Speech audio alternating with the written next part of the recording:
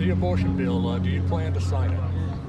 We've not received the bill yet. We expect to receive it sometime later today after the legislature goes into session. Jerika Duncan from CBS News. You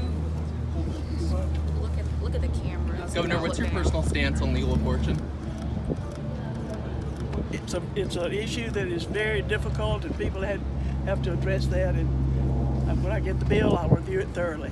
Governor, in 2018, you mentioned support for protecting unborn life, and even said that there was a need to have more conservative Supreme Court justices. This was right before Kavanaugh was confirmed. And then you said that you did support Justice Kavanaugh. Where do you stand on abortion as a whole?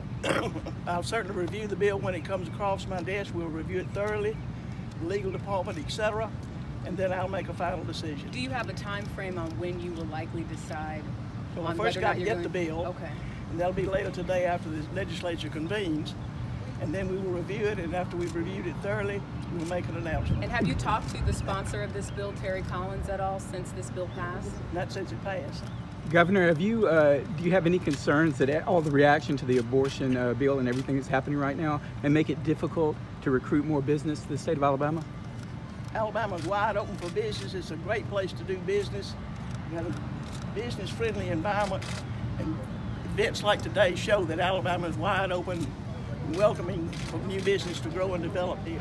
Governor, are you concerned about the legal repercussions? Would you have preferred a bill that has exemptions for rape and incest? All human life is precious. Which way are you leaning at this point, even though you have not seen the bill, you have not read it, but which way are you leaning? Where does your heart tell you? That's speculation, and we've got to see the bill and review it thoroughly and be glad to do that. Governor, any concern about the legal fees that could potentially come on with this bill?